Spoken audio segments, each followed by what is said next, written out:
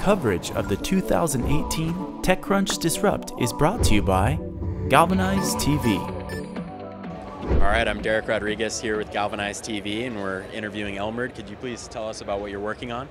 Yeah, hey, this is Elmer from Koder. Koder is a gig economy platform for coders.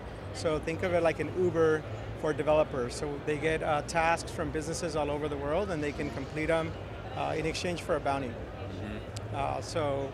Startups, enterprises are posting different bounties that coders, web developers, software engineers can work on in their spare time.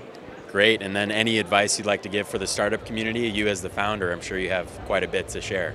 Yeah, I mean, I think as a startup, just go for it. If you're hiring engineers, there's a lot of great places where they can learn, like Galvanize. So I think use those resources, and yeah, just go for it. Don't be afraid to discovery with customers, talk to customers. A lot of people are afraid of just getting out there, and they think they have to plan for a year.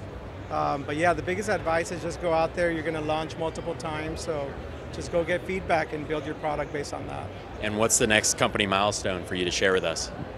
We're actually launching the public beta of Koder tomorrow. So our app is now live on the App Store. So anybody that is interested in coding, they can just download the app and sign up. So that's our milestone, is just public beta launch. All right, you heard it here first with Galvanize TV. Go check out the app.